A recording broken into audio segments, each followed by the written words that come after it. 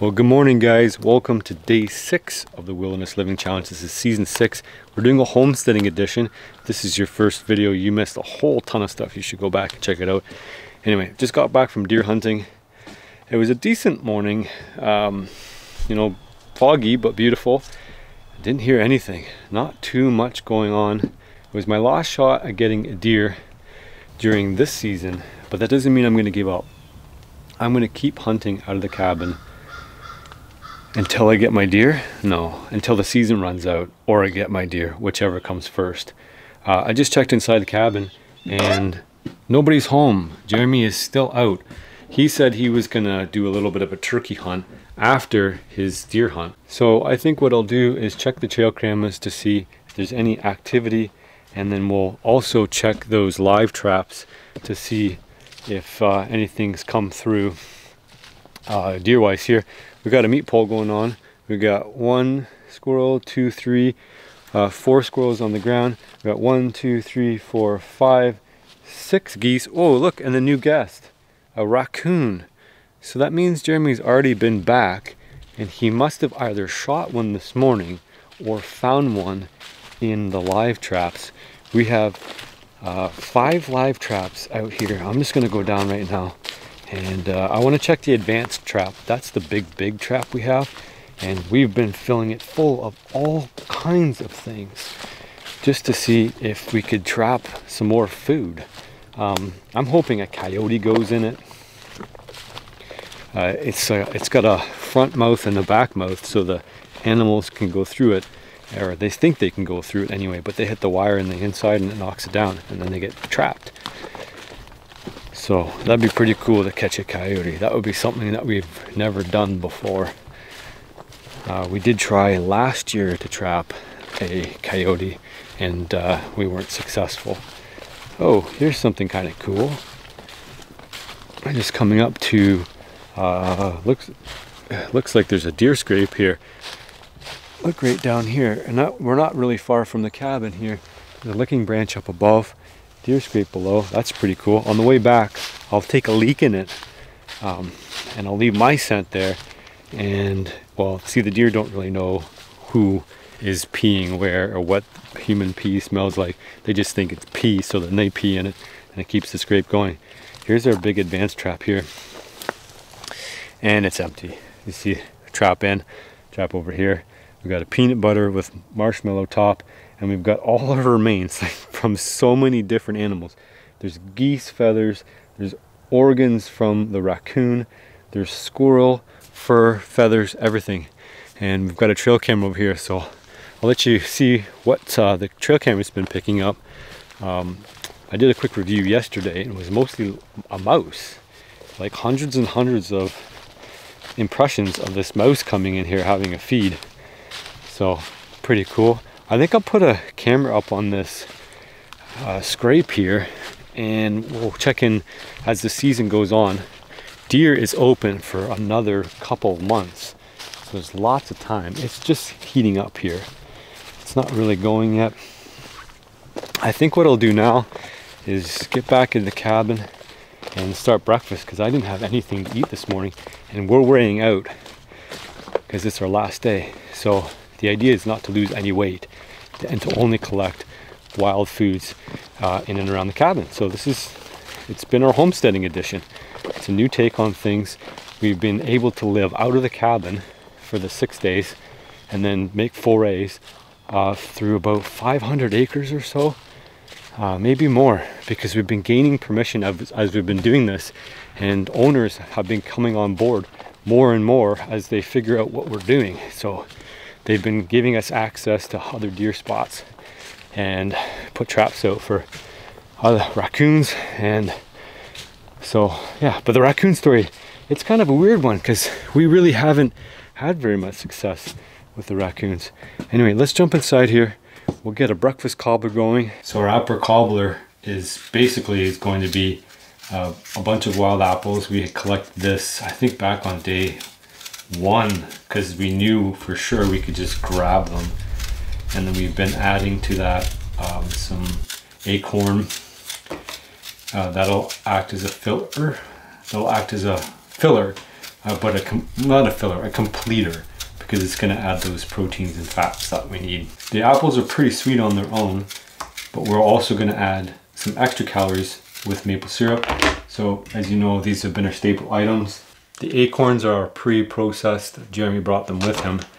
So basically what he's done is leached them, and I think he hot leached them, which requires frequent changes of warm water. Chunk up a whole bunch of apples, as many as I can, until I get tired of it. Tell you what, coming back to a warm meal is something that every hunter enjoys. So we're going to try to make that a possibility here. We won't add the maple syrup until later because it will tend to burn.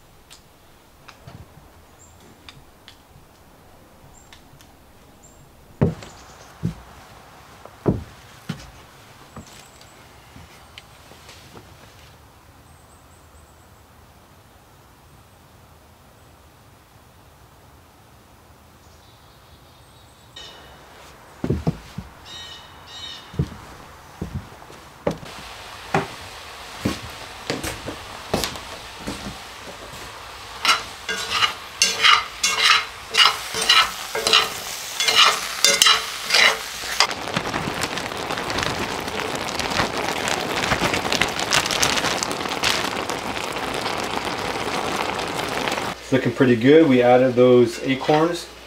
Now we're just trying to soften it up.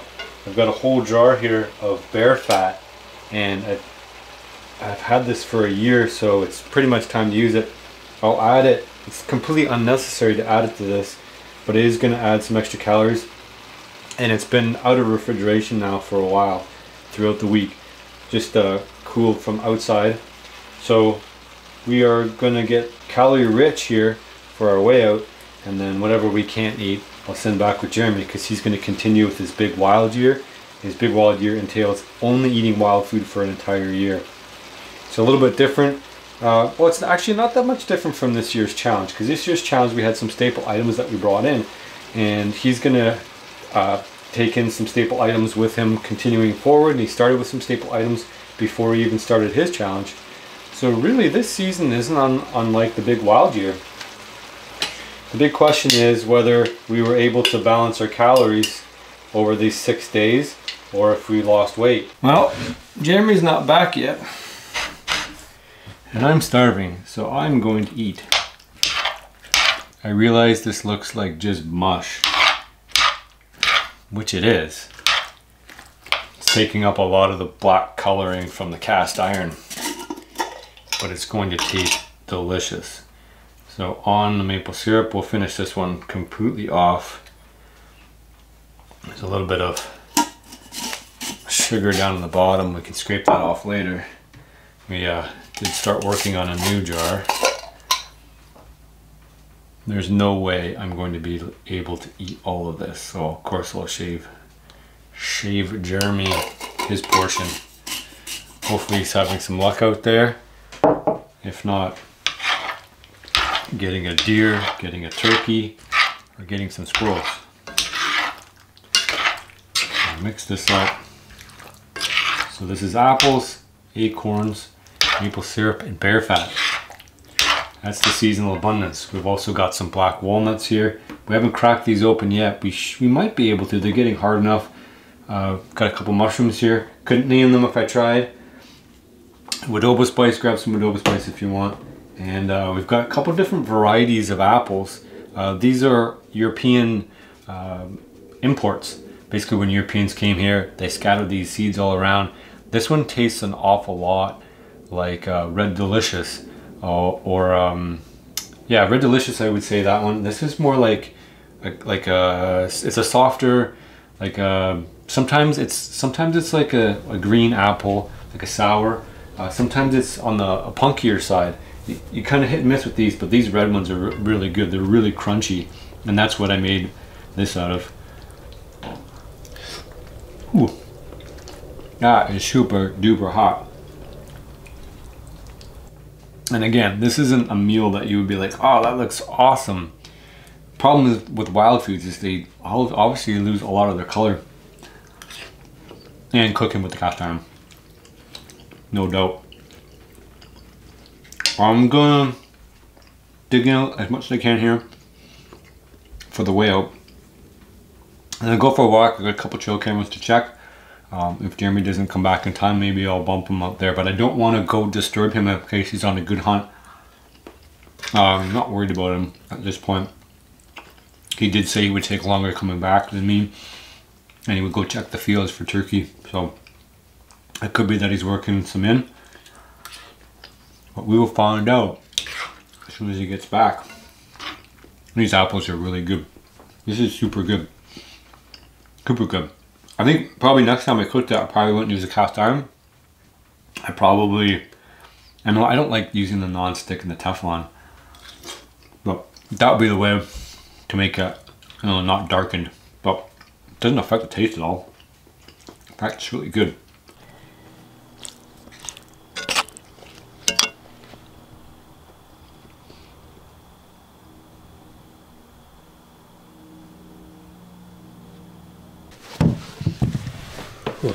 Feels pretty good to get out of my gear. We got some cobbler all set to go, man. Yeah? Yeah. Well, you've got some cobbler, but I haven't got a gobbler for you. No? No. Nothing happened? Nothing. Really? No. Might have had a hen come in super close, answering calls, but it might have also been a squirrel barking at us. Yeah. I don't know. It was pretty... Did you go for a walk? Pretty close. Yeah, so to the squirrel stand, then up into the hayfield, around through the bush edge, into the corn patch where I saw them before, and just like no activity but squirrels. Did you shoot any of the squirrels? Or? I took a try at one. Yeah, but then I was like, I shouldn't really be messing up a turkey hunt. So yeah, it was a nice one of those big fluffy gray ones, right? And it's just like, so he was coming through the bush with a big yellow cob of corn. Right? No, he stands out like a sore thumb. I'm like, oh, I can't resist. That's crazy. There's nothing coming to that stand. We'll have to check the trail camera. Yeah. So maybe we'll have to go back. Yeah. Someone will have to go back and check that camera and see if they're even coming through there anymore. Yeah.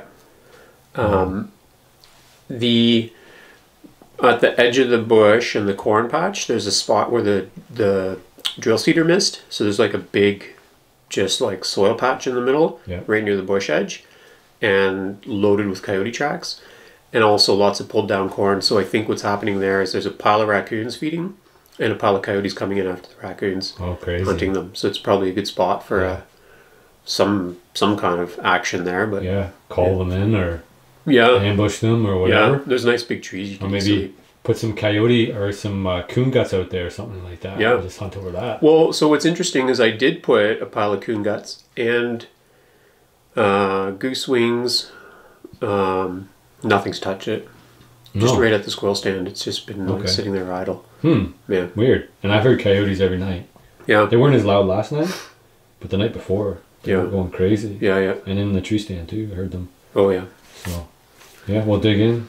The rest is yours. Yeah. So yeah, there's bear fat in there as well. Right. Because I had to get rid of it. Yeah. It's been out for too long, so it's a little blackened, but whatever. It tastes all right. It tastes fine. It's mostly just the cast iron, right? So yeah, dig in, and then we'll figure out what's next. Maybe once you have a big meal, we can weigh out, and then concentrate on other things. You want to weigh right now? Because I think I weighed in empty. Like hungry? Well, it's not cheating if you eat what you have. Just eat 6 pounds of food. I don't think you can eat 6 pounds of food, but this may be your best shot of winning. Yeah. You might as well take advantage of it. I could just weigh in now. You just have to eat it. No, it's not cheating. If you're eating the food that we have. It's not cheating. It's like if you drink a bunch of water, it's kind of cheating, but it's disingenuous. but it's not necessarily cheating if you can hold it in there. All right. You can drink 6 pounds of water. I'll give you a trophy. Well, what? When I weigh out, keep in mind, I will have eaten at least a pound of cobbler. But you didn't also eat any breakfast, so no. This is breakfast. So it's all part of it. It's all legit. Mm-hmm. Yeah, jump in there. And then maybe we can show all the abundance that we have that's extra and load you up and then go hit the apple trees, walnut tree. Yep. And then we're going to send it all home for you for the rest of the big wild year. So you've got at least 7 geese out there, plus a raccoon. I lost track of the number of squirrels. 5 squirrels, I think. Extra? 5, 6? 6. Yeah, I just got one. And then a little red squirrel. And a red squirrel by accident. By accident, it was a bycatch. It went into the live trap and it died. It's not our fault. I would have let it go. Well, it's our fault, but it's not on purpose. Put it that way. Anything else you want to hit up? You want to hit burdock, but I don't know if we're going to... Yeah, we don't have time to sit there and dig burdock. No. You'll have to come back. You want to come back for a goose hunt?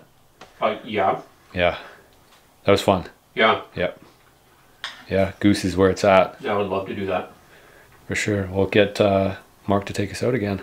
Black walnuts that we've been sitting here looking at and staring at over and over again. So we husked them out. We took the green shell off and we've dried them on top of the stove. For some reason, when I was drying them on top of the stove, it was burning my eyes. I think they're pretty toxic, like the rind or whatever. The walnut itself is not toxic. So for some reason, like, watch out for that if you do that. And then we've just been drying them under the stove. But I'm gonna crack one open now and want to see how they taste and describe to you guys how they taste. So let's take it outside here and we'll smash it with the axe.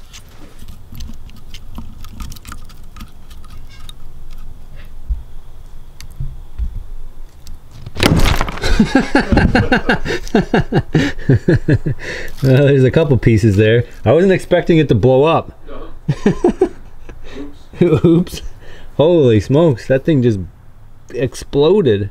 Well, here we go. For all our troubles, we got a couple pieces. I kind of over smashed that, but hey, it worked. Just like I remember them tasting. Turpentine-ish? Turpentine-ish, yeah, Jerry's got it right. It's kind of like a paint. Like an oil-based paint with a nutty texture. They're not bad, and they're the favorite for the squirrels for sure. We've been casting them around here, drawing squirrels in like mad. They'll come a long distance for those because they're high-calorie treat. So that squirrel, Jeremy is going to show me how to tail it because I want to collect a bunch of tails. I already tried to do one how Adam Craig showed me, and it's not like the wrong way. It was on a fox, so when you pull it doesn't tear. So when I did it, I skinned up a little bit and then I pulled on it and I thought I could just get it out and it broke. But there's lots of squirrels here. I want to learn how to do it, so you guys are going to learn how to do it too. What I want to do is find the base of the tail and then make a cut down along the base of the tail so you can see the tailbone there. And then with a sharp knife tip, as best you can, cut along the tailbone there. If you can split the skin a bit.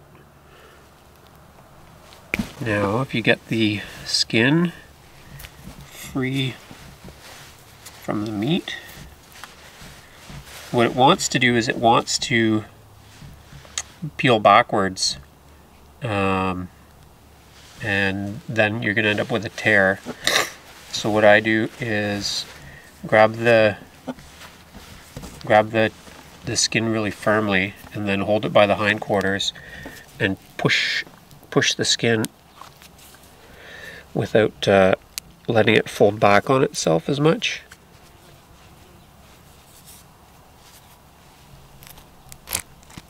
There you go. Like magic. Yeah. So it holds on really hard at the top part. Okay. That's the trickier part. All right. That's a nice black one. As far as black ones go. Yeah. The gray ones are a lot nicer. Yeah, they're really nice. You didn't get any grays, did you? One gray. Yeah. So this will be the first little bit of decoration for the cabin. I also have some hairs I'll put in as well, like cottontail hairs that I had tanned.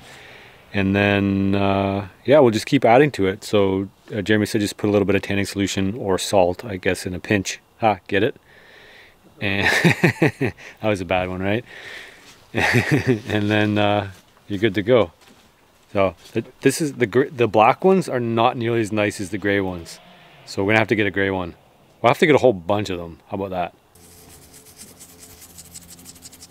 So here's all the surplus that we have left over that Jeremy's get to go home with. He's got 2 5-gallon pails of apples. He's got a 5-gallon pail of black walnuts. He's got a pail of grapes. He's got 5 squirrels, 2 pigeons, and some coon fat. He's also got 6 geese. I almost forgot, he's also got a raccoon. So Jeremy's friend Steve, he's been on Jeremy's channel quite a few times, but he's down this way and he's doing a mushroom course. So he's gonna treat us to a final exit meal of wild foods. So he collected some oyster mushrooms and we're gonna combine that with some bear fat and the wild goose we had. So he's gonna throw that on the stove here now, and we're gonna have a nice meal right after we weigh out. So I'm Steve, a friend of Jared's, new friend of Chris's. My Instagram is Stevie, like Stevie Wonder, _ Funfur, F-U-N-F-U-R, Stevie _ Funfur. I'm a mushroom dude, a hunter, fisherman. I give mushroom workshops. I teach about mushrooms. I do guided fishing. And I live, I would say 70–80% wild, man. I got a big organic garden. I had some health problems in the past, and I have switched my diet and managed this really kind of crappy disease that I have. That's an incurable thing, 100 times better than any doctor ever did, by eating stuff just like this. And kind of, you know, turning packs over in the grocery store and looking at them, and if I can't pronounce it, I just leave it on the shelf. And it's changed my life, man. I feel like I'm 18 again, and I'm like a 44-year-old guy. So anyway, yeah, come on over to Instagram, check it out. I do tips on mushrooms and hunting and fishing and all kind of fun stuff. I do a lot of cooking. I spent a lot of time in the last few years sort of getting into cooking and learning how to do it well. And there's all kind of recipes on there and all kind of fun stuff. Chris asked me to ID this mushroom for you. I actually brought some of these from a workshop I did yesterday. That's Pinellus serratinus. It's the late fall oyster mushroom. It's a really delicious edible mushroom, huge in Japan. They're really abundant this time of year. They only fruit for a few weeks, really, around this time in the fall. I'm gonna cook some up actually right now with some goose. And you want me to do an ID on that? That's what you're saying? Yeah, tell me how do you know what it is? These grow primarily on hardwoods. These are much older specimens, so they've turned a little yellow, but generally how these really stand out in the woods, there's no other mushrooms you see that grow on trees that are green. They're kind of green. They've got these adnate gills. I don't know if you know anything about mushrooms or not, but that just means that the gill sort of is rounded and meets the stem. It doesn't continue down onto the stem or stop before the stem. They're spaced in a certain way that I'm not going to describe now. They're kind of can be creamy to yellowish, and basically they only come out this time of year, so it's kind of hard to mistake them. It's a pretty good, easy beginner mushroom, we'll say, but also a really delicious one.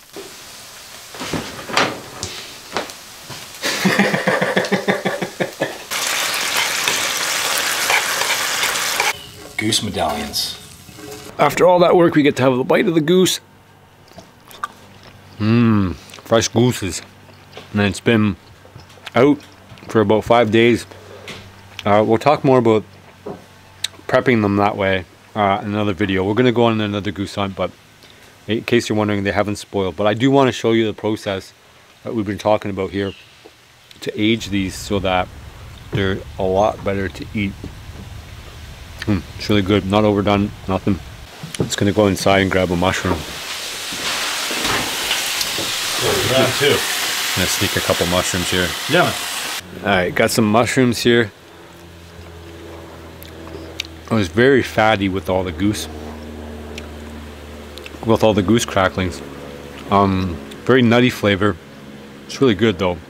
Yeah, really good. Finally get some more gourmet cooking here. All we need to do is invite a special guest.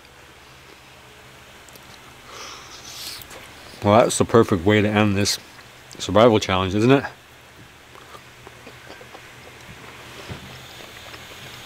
Really good. I don't know about you, but I feel like when I sip anything with my hands, like a savage, it tastes better. For sure it tastes better. That's why we do it.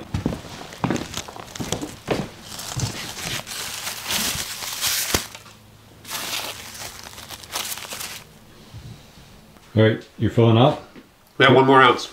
Keep going. All right. Keep going, 1 more pound. I'm good. Okay, so you start off at what, 164? Yep. Okay, 164. If you lose any weight whatsoever, you lose a challenge. What? What if your battery died? It didn't. You just had to step on it. Same as every other year. Oh. Yeah, there we go. 164. 161.0. Dude. 3 pounds down. You lost 3 more pounds? Terrible. These challenges are killing me. They're killing you. It's Alright. I don't know. Fun? Alright. I ate enough. I feel like I lost weight too. Yeah. I was 142.8. Yeah. 142.8, so let's say 143 for easy math. Okay. So 143. 141.8. Oh no! Oh, 142.0. So a pound and pound 2. Is that right? From 142.8 to 142.0, so you're 0.8 pounds. 0.8, you're right. Yeah. Because it went up. You lose. Not as bad as you did. You lost 3. Yeah. So figure that one out. Yeah. I sat and I ate a little bit more, but yeah, that doesn't answer the whole story. No. So basically, I mean, technically, that's probably when a 0.8 difference. Like, give me a second. It's non-significant. Yeah, I can probably eat a pound of food and a pound of water. So. Well, and water loss can contribute to a lot too, right? Yeah, and I didn't eat breakfast till now, and it's probably past noon, right? It's like 2 o'clock. Is it? Yeah. So. Yeah. Like if I would have eaten breakfast and lunch. Yeah. So that's a system that works. Yeah. So we got bear fat, acorns. We're staples and maple syrup. Yep. Plus all the raccoon, goose, squirrels. Did I miss anything? Pigeons. Pigeons. I don't know what else. The apples, the grapes. Yeah. So that's it. That's the recipe. The recipe is having homestead, I think. Yeah. And the rice, the wild rice. That's a big thing. The recipe is don't just eat fish. That's what you forgot, the rainbow trout. Season. Oh yes. Yeah. So you have to have everything. You need a place to go from to be able to go out and forage and then come back, get dry, rest, and then go out and make more forays. Yeah. Make a capital investment in structures. Well, it's not just the structure, but it's what the structure brings you. Yeah. Right? Yeah. So if you guys have been following, that's awesome. If you have, this is your first series, go back and watch the first. It's a little painful to watch, but it's interesting. Yeah. There's one video on my channel. It was fun. We learned a lot. Yeah. You can't eat just pike. Nope. And that's what we tried to do. We went way off in the wilderness and in search of wild edibles because we thought they'd be super abundant. And they were not super abundant. They're more abundant around disturbed soils. Yeah. So that's why we're sticking to where people live, because that's where the food is. Well, that season wasn't a hunting season either, right? Where right now we're able to capitalize on birds and mammals. Yeah. Where in season 1 it was our only options were fish. Yeah. And maybe a nuisance beaver, but that was like our trial for the second season. Second season worked a lot better. Yeah. A lot better. Yeah. Well, beavers and bears. Yeah. We just still did it in the wilderness. So we're struggling to make camp and take the time to process things and eat it. Yeah. Whereas here, you put it on the stove and we're ready to go. That's kind of huge energy mobile too, right? So every time we moved camp, we had to cut new firewood, reset up tents, the firewood, build fire pits. Yeah. Yeah. We've got pre-split firewood. Yeah. I mean, it's just throw it in the stove. Yeah. So you're not burning calories at night. Yeah. So. Yeah, we're living large now. I'll have to do it again. Yeah. For sure. For sure. Yeah. All right, that's it for us. If you enjoyed this series and you watched the whole thing right full stop, appreciate your support. Go check out Jeremy, One Wildcrafter. The link will be in the description of every single video anyway, so you know where to find him if you're interested in how his big wild year ends up or how it started. You can follow along there too. And he's got Facebook, so if you find through his channel, you'll find his Facebook. He's a little bit more active as far as updates, so you see all the different foods he's eating as the season progresses. So catch you guys later. Look at how spotless this cabin is. All cleaned up, spick and span, everything out. Did a good sweep up and mop. I don't want to leave any food because I don't want to attract any mice. Yeah, all cleaned up. Jeremy's going to take that cobbler to go, but that's a wrap. That's it. We're out.